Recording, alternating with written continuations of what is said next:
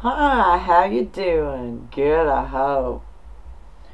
I started studying sociology, and I checked out a book at this library here who has finally banned me. I think it was sociology that made me nervous.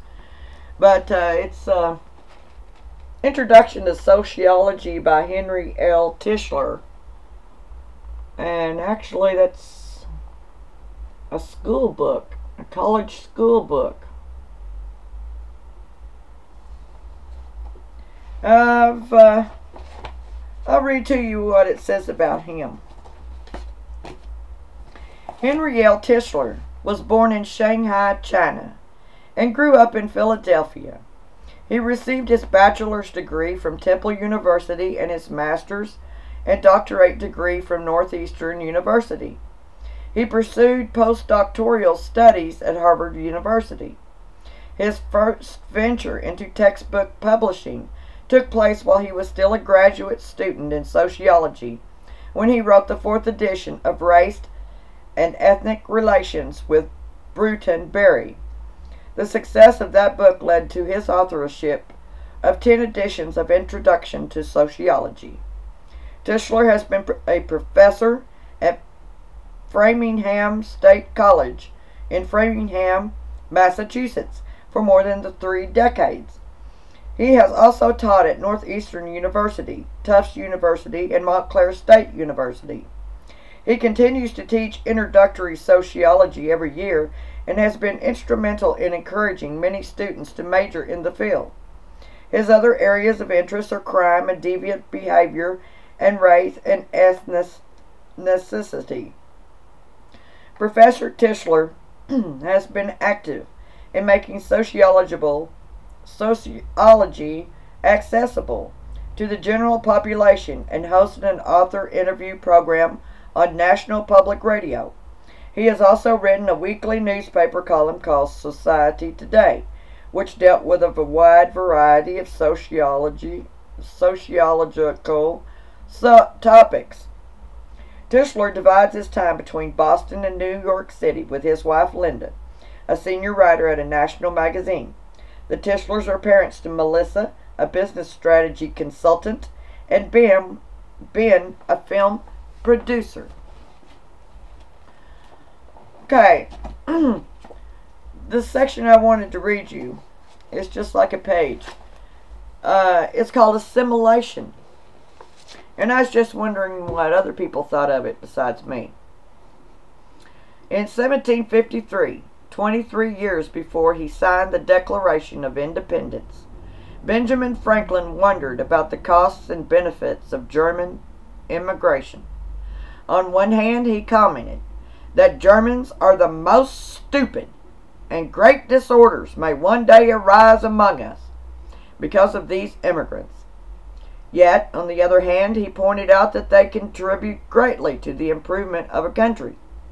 He finally decided that the benefits of German immigration could outweigh the costs if we distribute them more equally, mix them with English, establish English schools where they are now too thick settled.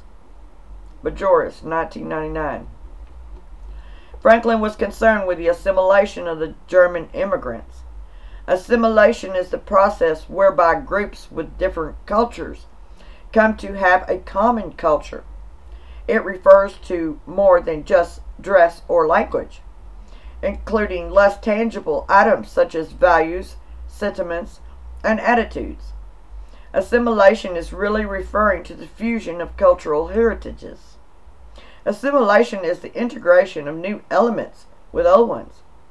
Transferring culture from one group to another is a highly complex process, often involving the rejection of ancient ideologies, habits, customs, attitudes, and language.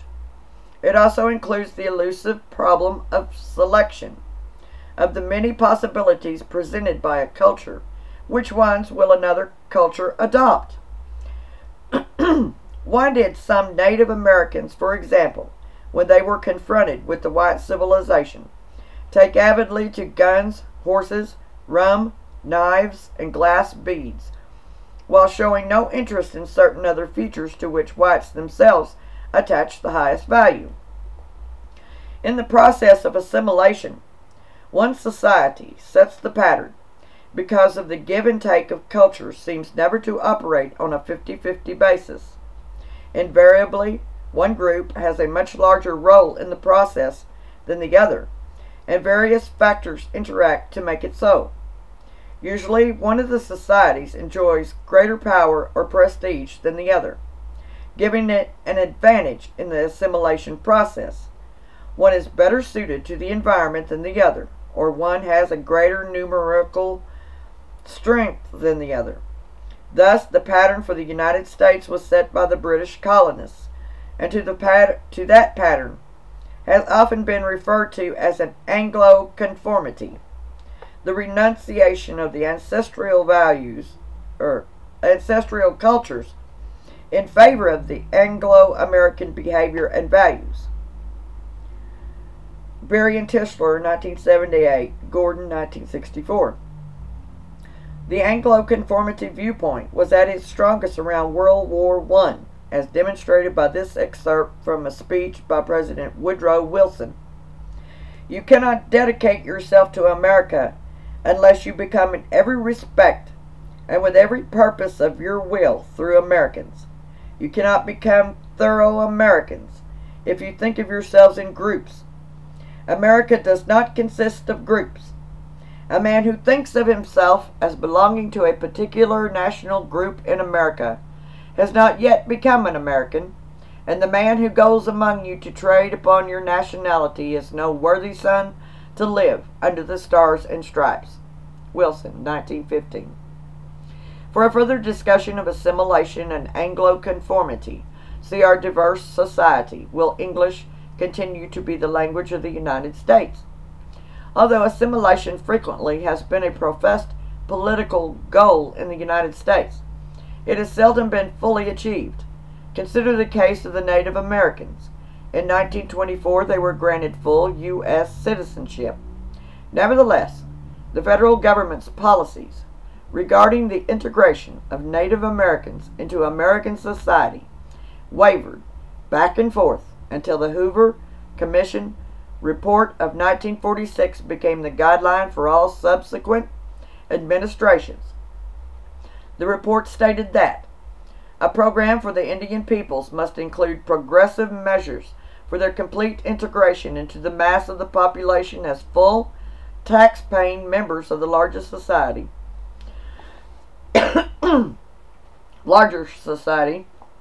Young employable Indians and the better cultured families should be encouraged and assisted to leave the reservations and set themselves up on the land or in business.